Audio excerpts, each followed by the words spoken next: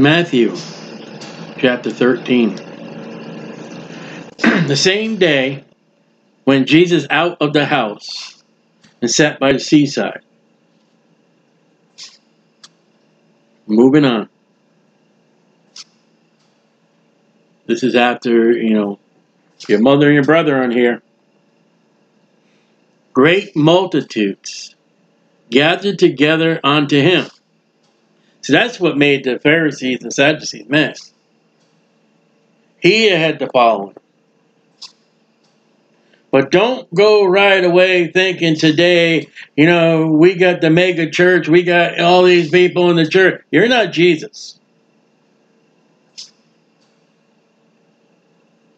A lot of these people were following Jesus because they were sick, need healing. They were leprosy, they needed to be cleansed. They were blind, they needed to see. They were dumb, they needed to talk. And they were devil possessed. If you got that going on in your church today, that's wicked and vile. Jesus did not use smoke machines, rock and roll, come as you are, all are welcome, movie night, bowling night. He didn't use no gimmicks. He didn't use no worldly means of carnival and carnality. And yet, the multitude of people that you read about in the Gospels are the same multitude that turned their back on him on the way to the cross.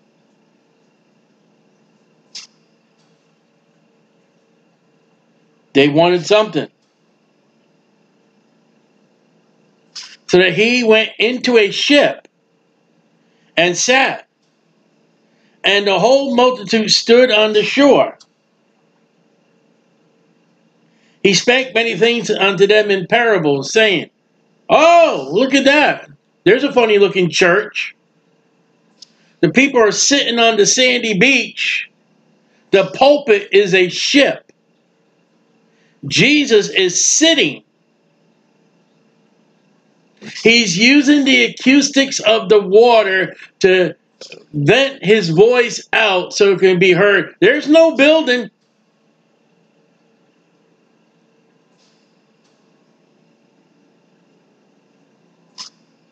And there's no church. There's no people saved.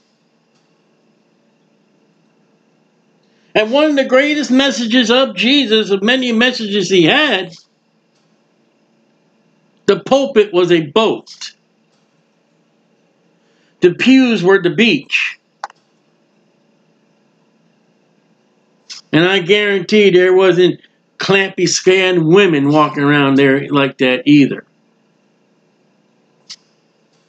Now, the parable we're going to read today about the sower and the seed, it's in Mark and it's in Luke.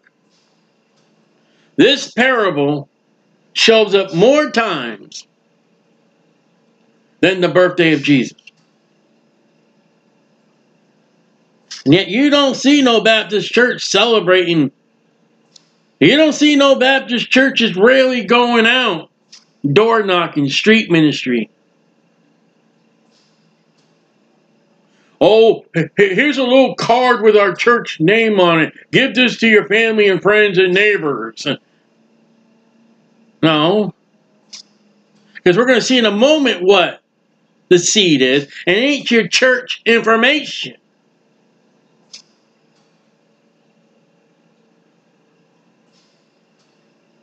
And he spake many things unto them in parables. This is a parable. This is a story to illustrate a thing of life. This is number 1, called mysteries of 7 in this chapter.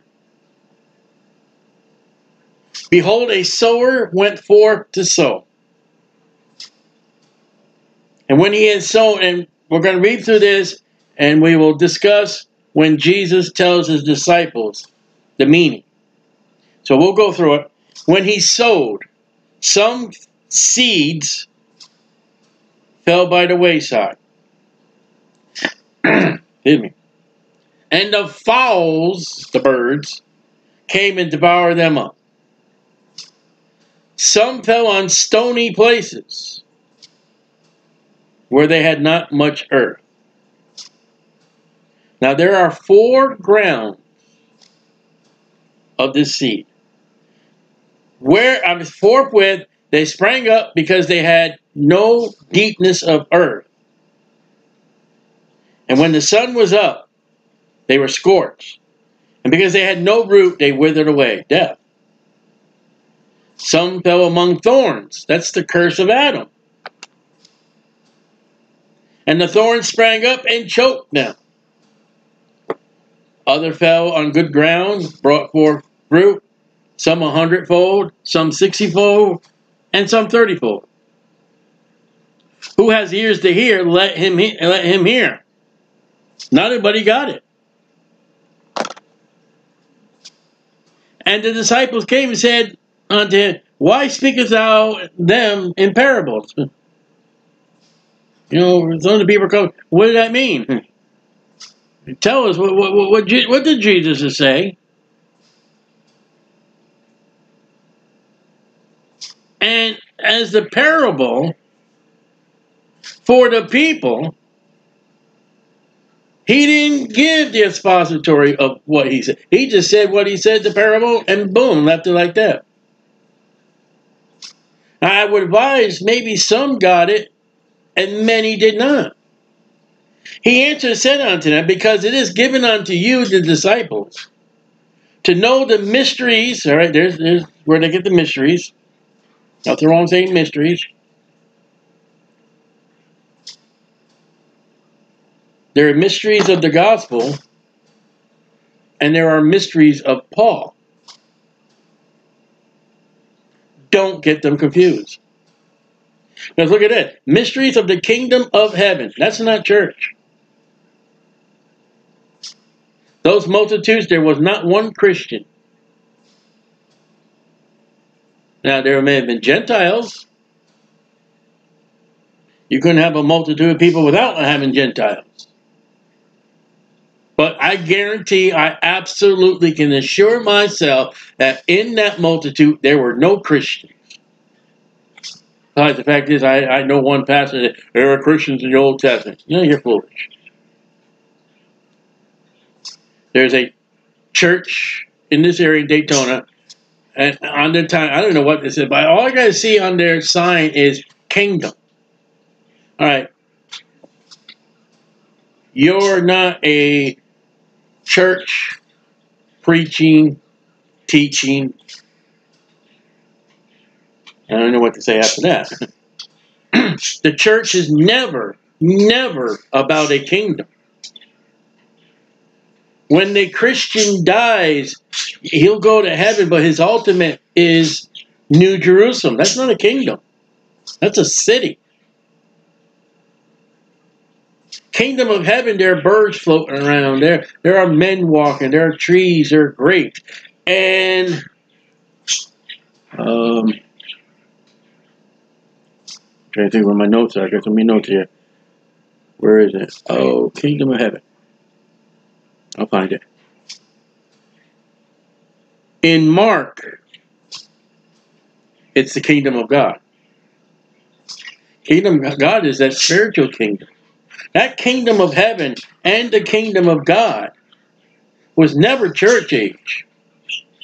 That kingdom of God and kingdom of heaven is what Adam had too. He lost. That kingdom of heaven and the kingdom of God is the millennial kingdom, where the primary subject is the King of Kings and the Lord of Lords. And you can't, Jesus is not the king of the church. The only time he's ever king of the church is when the Bible speaks him to the king, and he's the King of Kings, and we will be called, some Christians, not all Christians, will have a right to an inheritance of being a king of a city. Well, you can't say the church, because many are not going to get that inheritance of a king. So when you go read into this parable, and I have used the illustration for Christians, how to grow, but the doctrinal statement of this parable is a Jewish kingdom. Now, you can apply it spiritual. Many messages come out of this spiritual. But don't go fit Christian in it. For whosoever hath, to him shall be given. And he shall have more abundance, get more. But whosoever has not, to him shall be taken away, even that he has. You have got life, and you come to Christ. For the Christian, you come to the law, you come to the Messiah. You'll get eternal life. Christian gets New Jerusalem. He gets gold, silver, precious stones if he's earned them. A Jew will get the land. The Jew will get Abraham, Isaac, and Jacob. The Jew will get the city. They'll get the King of Kings, the Lord of Lords. Else if you do not, and I'm going to apply this both doctrinally and spiritual. If you don't adhere to what God says to do, both, whether you're in this day and age of the church age, not a Christian, you're lost, Jew or Gentile, or here you are during Christ's time of the law, you do not do the law, you do not obey God, you lose it all and end up in a place called hell. Therefore speak I unto them parables, because they seen I. It's all in the heart again. It's not that God is robbing them. It's they don't want it. In John chapter 6 is going to be raised a big issue. Jesus fed them bread and fish. And he takes off. And they go chasing after him. And then they find him. And he tells them outright, and I forget how he says it, but he says, listen, you didn't come for the word. You came because I fed you. You came for the bread. And a lot of these churches, and we were in a church where they had the soup kitchen, the chicken for the homeless and all that. The homeless only came for the food. And it's funny because they had, offered by stores, they had little desserts that had passed its age, and they would be given out free. And one of the jobs I had was I had to take a black magic marker. I had to cross out the barcode, because what they were doing is they were taking that, if there was a barcode, they were going back to the store saying, you know, I bought this, I really didn't want it. I lost my receipt. Can I get some money, or can I get exchange?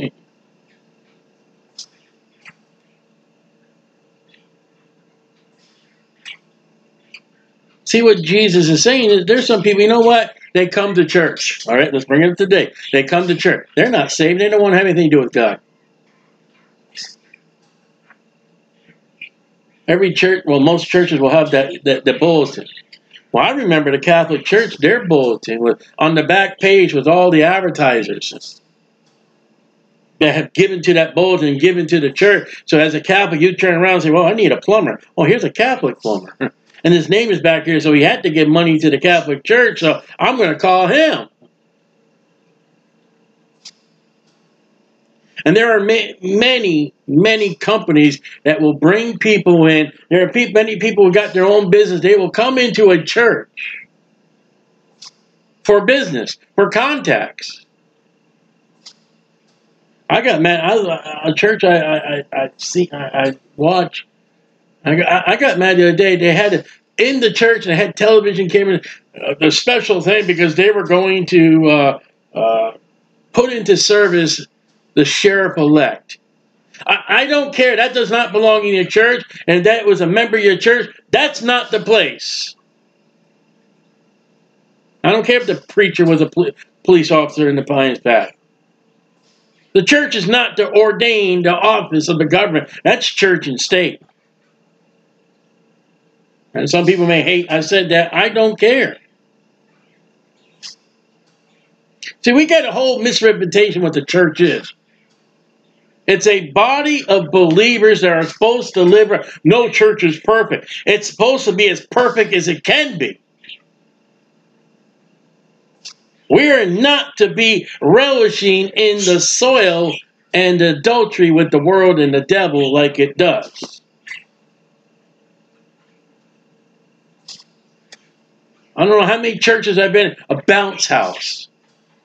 What is that to do?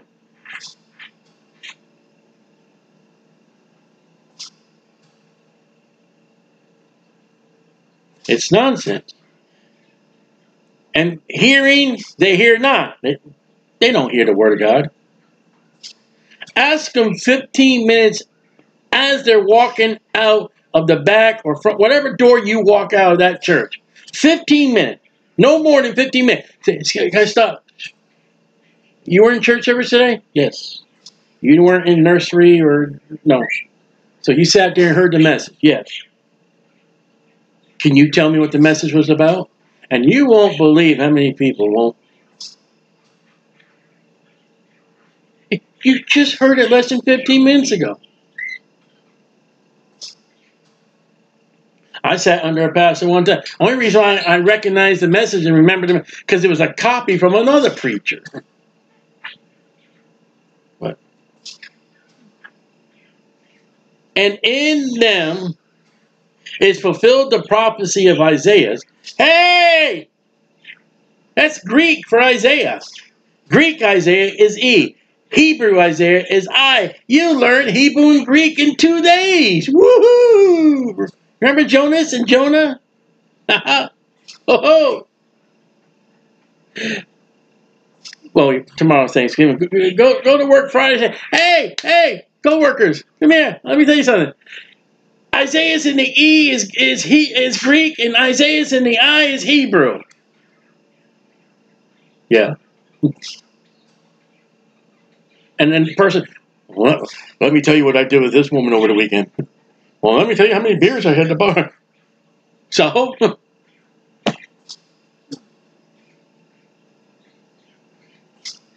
when these, I sat on the preacher, the Hebrew and the Greek. They don't care. And this is what you do. If you're in church and you hear that Hebrew or Greek, look around and watch the faces of the people. They don't care. Which saith, by hearing they shall hear and not understand. So hearing gives you understanding. If you got somebody who doesn't hear, they don't understand. If you're trying to show somebody something, this is your job, and this is how we do it. Maybe your job has one particular way of doing something, and you're explaining to, and they're over there talking about what their weekend's coming up, or they're waving to everybody that walks by, or they're reading a magazine, or whatever. They're hearing you, but they're not catching it. They don't understand. And you'll ask them, like, what? Do you understand what I'm saying? Yeah. No, you don't.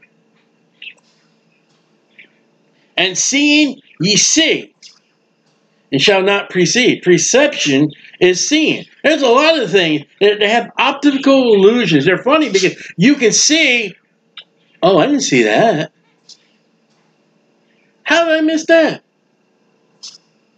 A police officer who is investigating an incident on a street, whatever it is, will ask all the people that were there that saw the accident, and he'll get 8 different descriptions of the same person that was. Oh, it was a blue Toyota. It was a green Ford. It was an orange Studebaker. It was a. I'm amazed. I used to, when I worked for the newspaper and for the towing company, they called me on the radio. Style, you got go over this house, such and such number. It's a blue house at the end of the street. You get down there, you find the house number.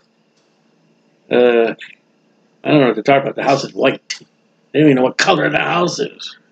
You wouldn't believe people like that. It's true. Hearing is understanding, and seeing is to perceive, perception.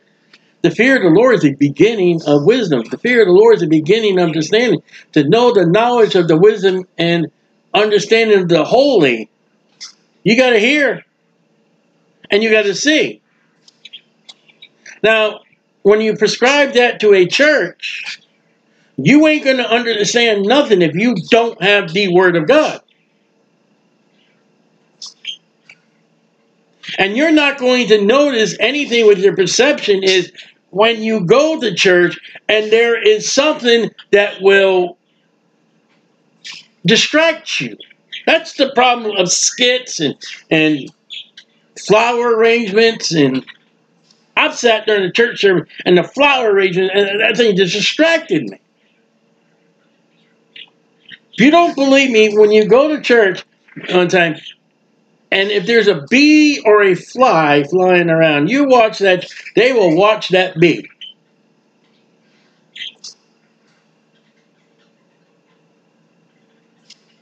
If there's a little bug or a little worm, a child will pay attention to that bug or that worm. If you got a child drawing pictures in the bulletin and, you know, to keep him quiet and all that, his siblings are going to be turning and watching him draw.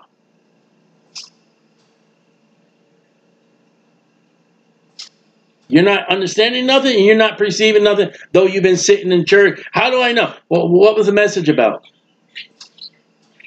And remember,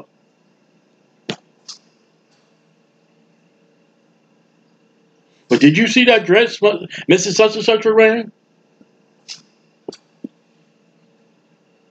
I don't think that tie matched the pastor's outfit.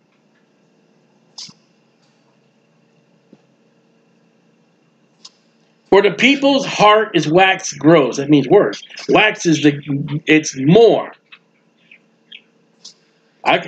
Personally, I could never understand that word wax myself in the Bible. Because when I think of wax, you light a candle and the wax just drips down. So, and their ears are dull of hearing. That's any age. Adam's ears were dull. What did God tell him? Don't eat of that fruit. What did he do? Their eyes had they closed. It goes way back to Adam and Eve. Their eyes were open to the wrong thing. At least anytime they should see with their eyes and hear with their ears what is wrong. What they're seeing, what they were hearing, here is the miracle healing of Dr. Jesus. What about Savior Jesus? What about the Messiah Jesus? Crucify him. Crucify him.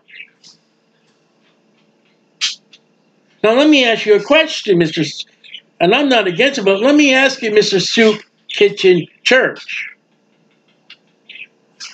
If the truth laid out before Pilate, and the people said, crucify him, crucify him, what would you think on the way to the cross if Jesus would have grabbed 7 loaves of bread and 2 fishes and blessed them and broke them out for everybody that was there? They would have stopped him from going to the cross. Not because he was a savior. No. He was the restaurant entrepreneur. And there are Baptist churches today. You know, we got to feed them, we got to feed them, we got to feed them, we got to feed them, we got to feed them, we got to feed them. And I look at it as like a hot dog sizzling put into hell. The church today fattens the people up so they can be plump and juicy in hell. And my dad was like that. He dead probably in hell today. He come to my church. Oh, that was an interesting message. A little over my head, but and then he heard me preach. He's like, wow. And he would tell people, he goes, my son's a preacher. And there was a couple of times I found out later on even that he went to my brother's church. I said, well, how was it? I said, I know some of the people there. Never been to that church. I said, how was it? Oh, they had good food. And, oh, this woman's potato salad was excellent. And the word.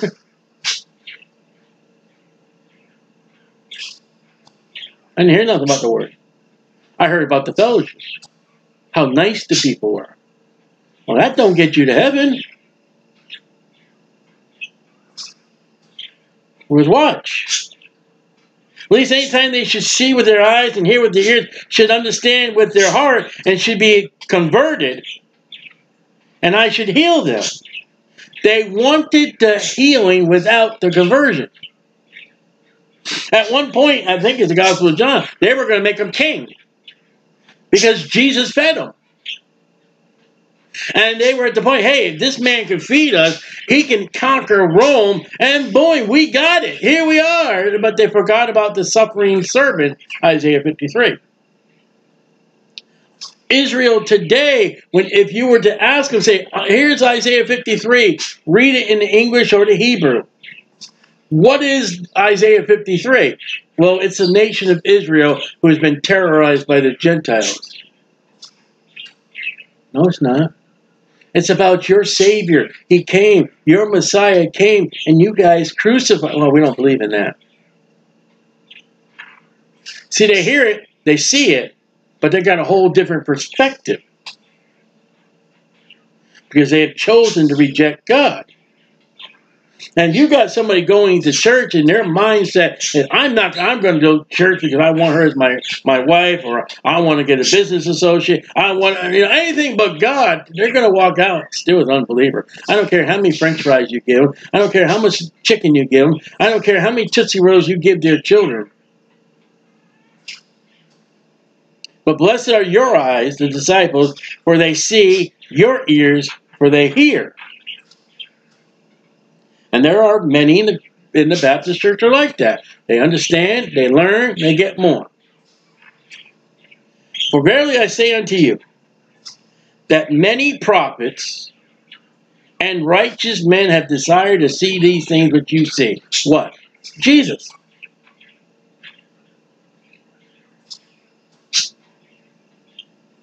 The miracles the Messiah is doing. And have not seen them. And to hear those things which you hear and have not heard them.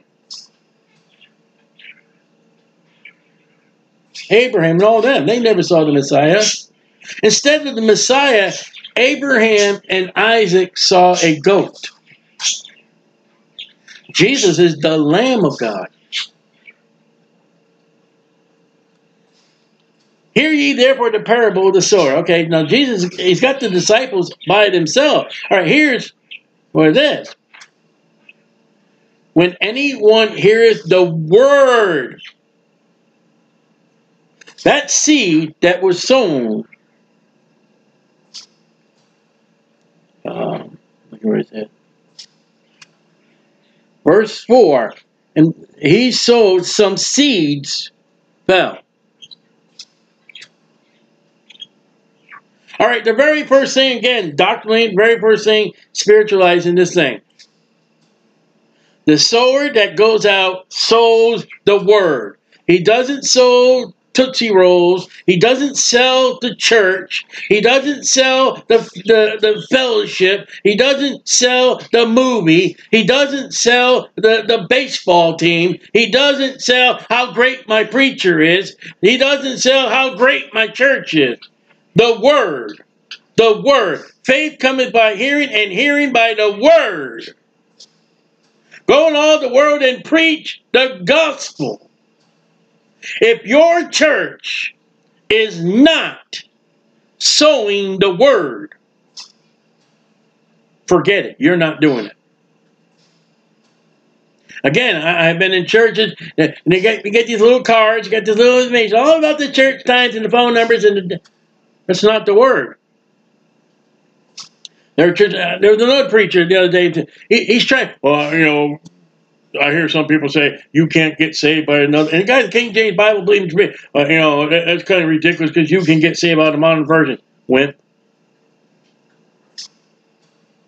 You're a wimp. You let the devil. Because if you have the Word of God, if it is the very Word of God, okay. If it's not the Word of God and changes the Word of God and removes the blood, removes the salvation, removes the deity of the Lord Jesus Christ, you don't have the Word. You're not doing what God told you to do. The word of the church? No. Church is not a kingdom. There's a bunch of people running around that says that their church is the kingdom. The kingdom, they're liars. The Baptist church will take what I just read and they'll say, they see the word church floating in the air. And then they'll turn around and blast the Jehovah's Witnesses. This is not church age doctrine. Now, again, you can apply it church age, but you know, for the church, you really got to stretch things and understand it now. So you go out there, you have a Bible, you have gospel tracts with scripture in there. You go out knocking on doors, you go out preaching on the streets, you go out doing one-on-one with people. Now the world and the church will tell you everybody gets saved. You've been in a public ministry for 2 months now, and not one person got saved, and you've gotten a finger, and you've gotten cussed at, you got yelled at, you got judged not least to be judged, and that's not how the things are done. You're turning people away. That's not my church. And you preach the word, the whole word, and nothing but the word.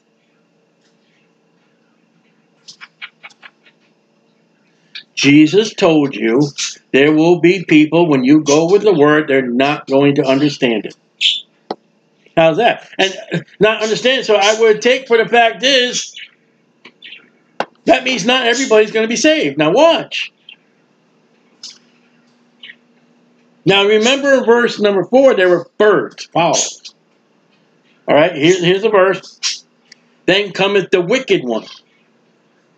All right, the wicked one, just so in case you know, I'm over here. I find my notes. Okay, where I'm at. The wicked one. In Mark, it's Satan, and Luke, it's the devil. What's the difference between the devil and Satan? The spelling. But they're the same. They're the wicked one. Now, run that verse. So I forget which Thessalonians it is, and it talks about the Antichrist. That matches. And shall raise that wicked one. And it goes on about the Antichrist. Well, that's the devil and Satan. Scripture was scripture. So you can't completely violate Matthew. Matthew was scripture, even with Paul, and Mark and Luke. That's Satan. So learn first thing. I'm going to go out and I'm going to tell Jesus, I'm going to tell people about Jesus. However I do the public ministry, if it's Bible approved, I go knocking on doors, I go street preach, I go deal with people, I go passing out gospel tract. The very first thing, let me learn, Satan is going to show up. Well, Paul says in Corinthians, the God of this world who blinded their minds, least they should believe. Not everybody's going to get saved. And listen, if you've been in any public kind of ministry, you have seen Satan show up and devour that word. They've ripped the gospel tract from me. I had one time, we were at a flea market. I was talking with this man, and I thought this guy was going to get saved. I was like, wow, man, this is going good. I'm praying while I'm talking to him, and we're going about a good, comfortable voice, and he's asking questions, and I'm answering, and I'm asking him questions about salvation. We turn around. Man, I thought, man, this is it. This is the nail. It's going to nail Jesus to the cross. This man's going to get saved. We're going there. And his wife said, honey, come over here. Look at this stuff on this table over here. And Satan swallowed all that seed.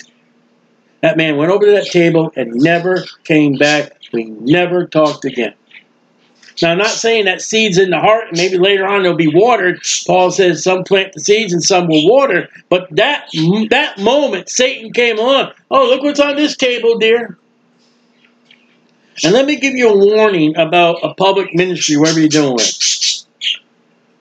Especially teenagers. If you got 2 or 3 teenagers as a group or more, you're not getting anywhere. Because you may attract that one person, but the 2 other 3 idiots that were with him are going to hamper your witness. Now, if you can get that person off alone and talk,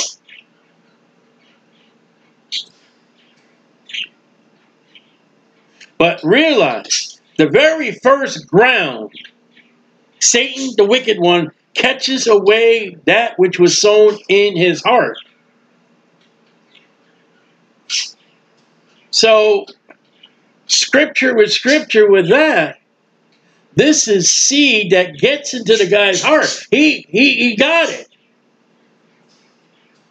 He got the gospel tract, and he opened it, and he read it, and Satan says, there's other things important.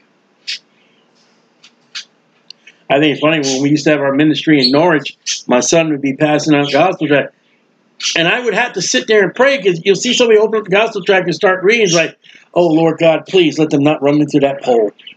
Let them not bump into that newspaper thing, because they were right there. And you know, Satan would have them run into that pole just to close that track and say, that's it. Or trip over the newspaper thing. I would have to pray that prayer. I've never seen it happen, but can't underestimate the power of Satan to keep his lost ones. Ground number 1 is they don't get saved. This is he which received the word by the wayside. Wayside people, Satan is taken away. Number 2. But he that receiveth the seed into stony places. And you can run this back up to verse 5. The same is he that heareth the word. Okay? He hears what you're preaching. You're on the street, you're preaching. None, and that means, let me find it. That means immediately in Mark. You learned another word. Woo. Now go to work Friday. Oh, tomorrow, your Thanksgiving with your family and the kids are, a nun, stop play right now. Sit at the table, a nun. They'll look at you like, I don't think this guy's got a nun sense. What's he talking about? A nun with joy receiveth it. What's that mean? Some will take it, the guy's saved. It's in his heart. He heard it. And he's got it with joy.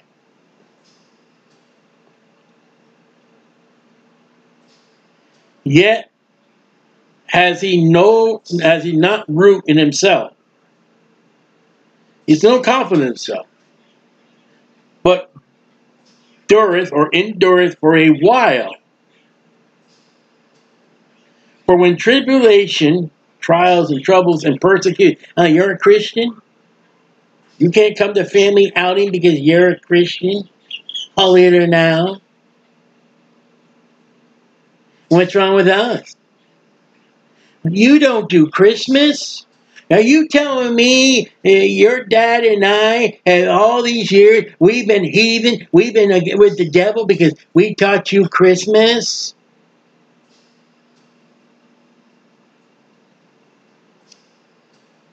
How about this one? You go into a church. Hey, King James Bible, that's not the word of God.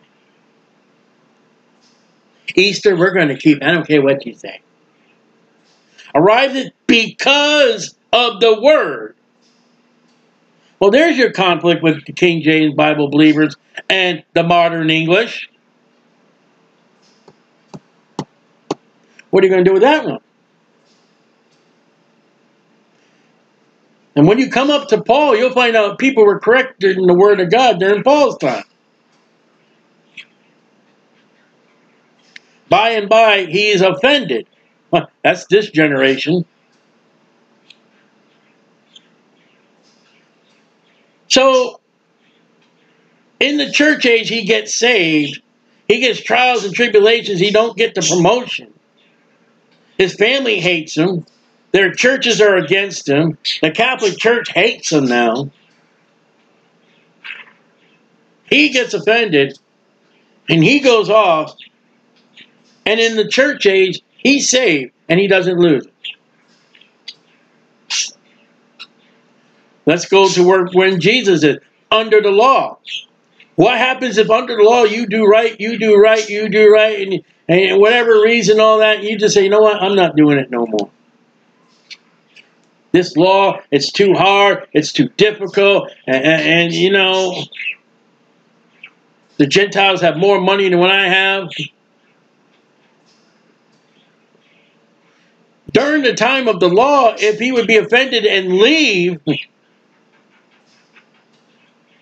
because the word right now is the word of Moses and the prophets. And during this time that Jesus has not died, not suffered, not been buried, not rose again, if he's offended in the word, which would be Moses and the prophets, he'd die and go to hell. That's a lot of big teaching compared to what the church is, isn't it? He also that received the seed, number 3, among the thorns. He that beareth the word and the cares of the world. Oh, you know, I can't go to church Wednesday nights because that television program's on.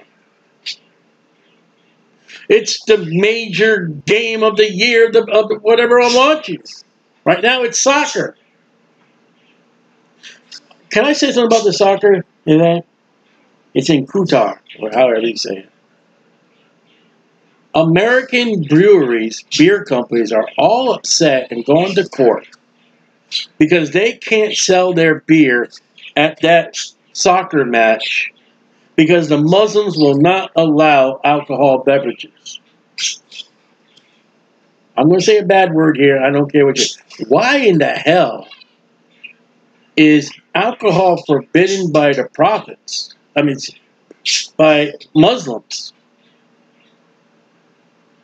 But it's not forbidden in a Christian nation as America. Why is it Daytona 500, which is just around the block from us, they can run around with their cars with Budweiser and Busch all over it? And they're Christians. I mean, I preach at the Daytona 500, I don't know how many years in a row. And a lot of those race fans will see us preaching, see us gospel, and they'll just, you know, hey, I'm a Christian on a Sunday, not in church. Having beer. Wearing the clothing of our idols, of our golden calves that go around in circle, circle, circle. And the Christian nation that America is supposed to be, they sell their booze, and their booze is painted on the cars. And never mind the ball part where it's on the back wall, or the skating rink, it's on the skating wall, whatever it is. Alcohol in a Christian nation is promoted. And the hell-bound Muslim says, no, we're not. No alcohol. Allah or Muhammad, one of them says no. The Bible and Jesus says, no, we're going to have it. Let me tell you, America, Ninevites, the Muslims are going to stand up and judge you at the judgment. Jehovah, okay, Jesus, you're the Lord. Jesus, you're the Lord. Jesus, you're the Lord. But Lord, those Americans, hey, you know the story in the Old Testament? Our prophet, our God, Allah, and Muhammad said we're not to drink alcohol. Sound familiar? And we did not drink alcohol, and we did not allow alcohol. Sound familiar in the Bible? The Rechabites? Jeremiah? God, Jehovah's going to say, all right, Americans, what do you think about that, Mr. Christian nation? Ooh. And by the way, those alcohol industries, all alcohol, pays, bribes, and endorses our candidates, Republicans too, for their nastiness and their sins. I wonder what a Muslim would do. There's some things these Jehovah's Witnesses believe I believe. I wonder what a Muslim would do if a Muslim drove home intoxicated and crashed his car into innocent Muslims and killed some of them, but not all of them. I wonder what the Muslims would do, and I guarantee whatever their penalty of their law would be, the Americans would rise in terror. That's wicked. That's vile. Meanwhile, how many people who have done the same thing in America, going out and kill somebody in alcohol, and are sitting in jail or sitting at home, and some lawyers got them off? I see too many ads for alcohol. This ain't going to cost you nothing. Arrested for intoxication. Come see us. We'll get the charges dropped. I want to swear right now, you're going to stand before God, Mr. Lawyer. Okay, back to where we were. Thorns, and here's the word, and the cares of the world. That's where we were at. The ball team, the ballerina, the vacation, the television show. The deceitfulness of riches. Oh, I got to go to work. Good paying. I get a lot more money than that Christian in the church. I got to rise that corporate ladder. Choke the word.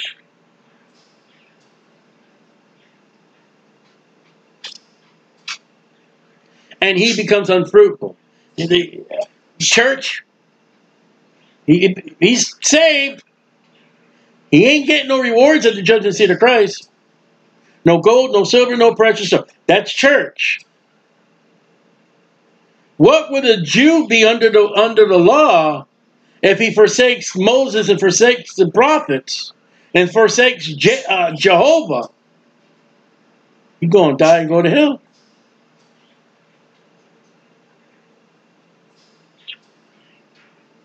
In verse 21 and 22, you got some characters in the Old Testament.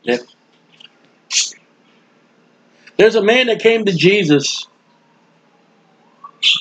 But at the point he came to Jesus, he says, Jesus, what must I do to have eternal life? He says, listen, honor your mother, don't lie, don't steal. He says, hey, I have done all that. And Jesus doesn't rebuke him. He kept the law. He said, all right, take what you have, sell to the poor, take up your cross and follow me. All right, covetousness. Oh, no, I can't do that. I got so much money. Oh, man. Oh, no. Goodbye, Jesus. There he is. You know what his sin was? Thou shalt not covet. Under what Jesus said right now, that man, if he never got right with God, died and went to hell. Now, if he was in the church age, he'd go to heaven, but he'll have wood, hay, and stubble. Do you see the difference between the Old Testament and the church?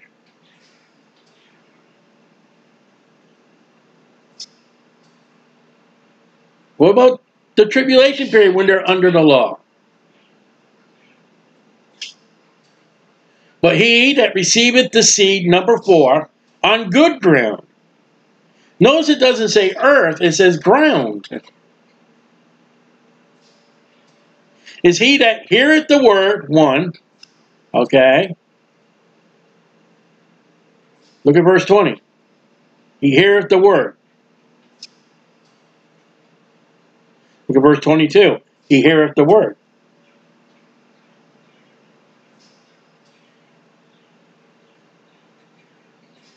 Verse 19, he heareth the word. They all heard the word. But what did Jesus just say previously about perception? What did I just say for those 15 minutes after the message of the church? They have no idea what they heard.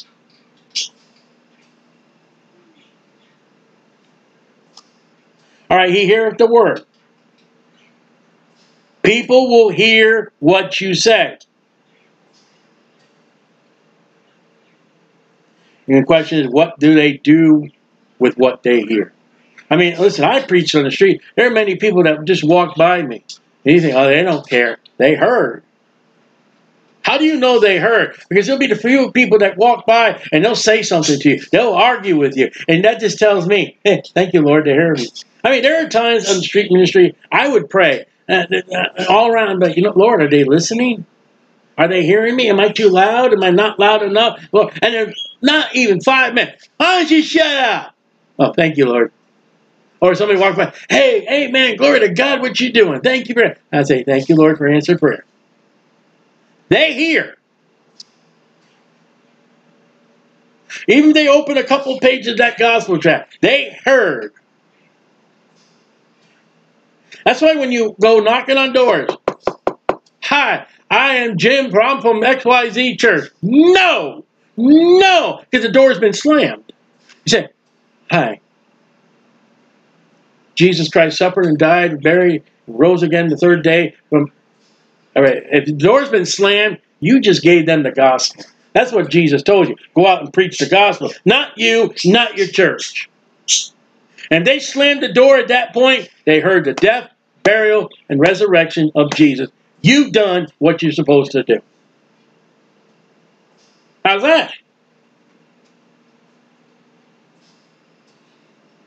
Oh, I didn't get my church in there. You don't know who I am. Who cares about you and who cares about your church? The church is a universal body of believers.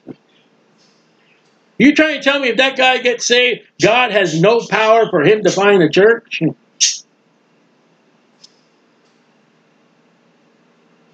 I told a pastor one time, now you don't tell him about the churches or anything like that. I said, we're in Daytona Beach, Florida. I said, we got Daytona 500. We've got the bikers. We've got the college students.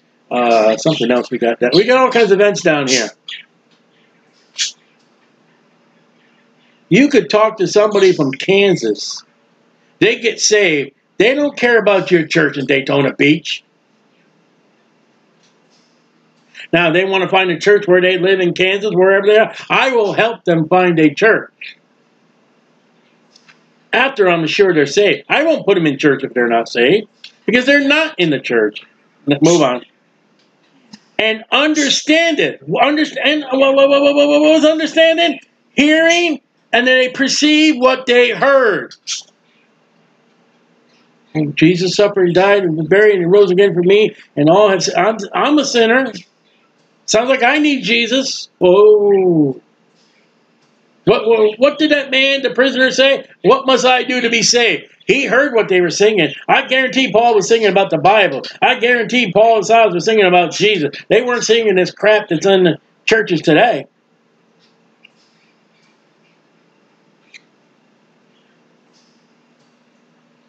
Which also beareth fruit. The guy becomes a soul winner and he goes out and wins souls. And the church will say, well, bingo, he's saved. Well, what about the other ones? What about 3 and 2? Not sure about 1. He got saved and the riches of the world and the job and everything like that. He said, that's it, I'm done. I got to work on Sundays. 1 Sunday became 2 Sundays, 2 Sundays became 3 weeks of Sunday, 3 weeks of Sunday became 3 months of Sunday, 3 months of Sunday became 3 years of Sunday. Are you saying he's not saved? How about the guy before that? He gets saved and all that, and the family and all that gives him a hard time. He got saved and his wife or his husband, I don't want that. I'll divorce you if you keep on doing that.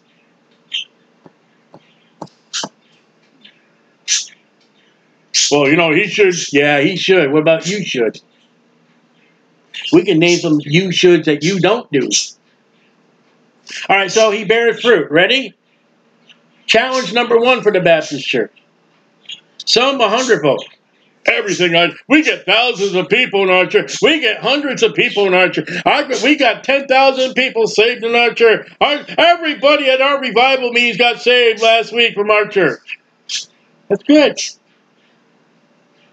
Some 60. Not 100, but it's 60. But you're not a good Christian. You don't win as many souls as I do. You ever hear that one? Well, I give them the invitation, and they come up to the altar, and they say this prayer, and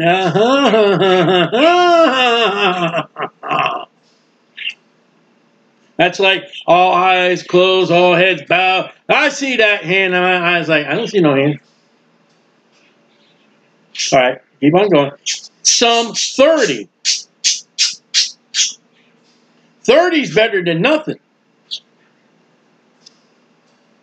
Listen, just because you don't see, we were 6 years at the Daytona Beach Farmers Market ministry, street preaching, my daughter getting gospel tracts out. Are you telling me 60 years because we didn't see anybody outright get saved? You trying to tell me in 6 years that none of that work came to avail?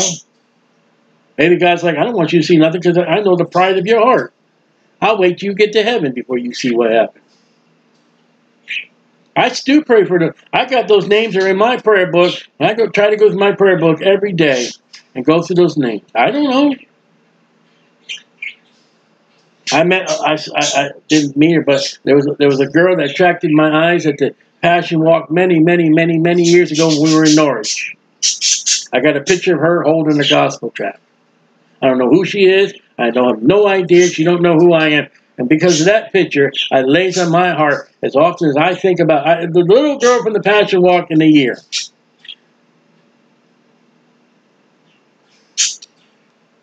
Well, everybody didn't get saved. Yeah, but the problem is, did you read the first ground? Satan come and took all the seed. And if Jesus said 100-fold, I guess even if Satan shows up and takes the seed, Paul will say later on, I have watered Paul and Apollos, God gave them. Even if Satan take the seed, they still might get saved. Now, under the law, you take this verse, they're definitely going to heaven. No, they don't. What do you mean? You saying they're lost? No, I'm not saying they're lost.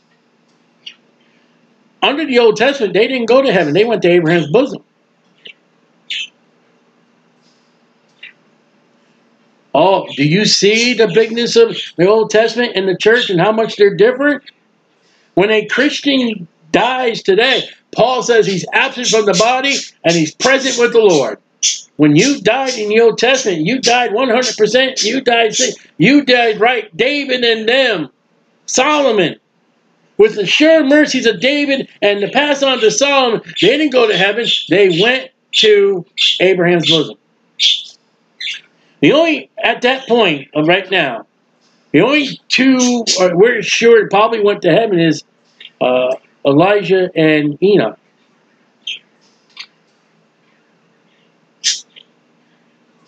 There's a big difference between church and Old Testament.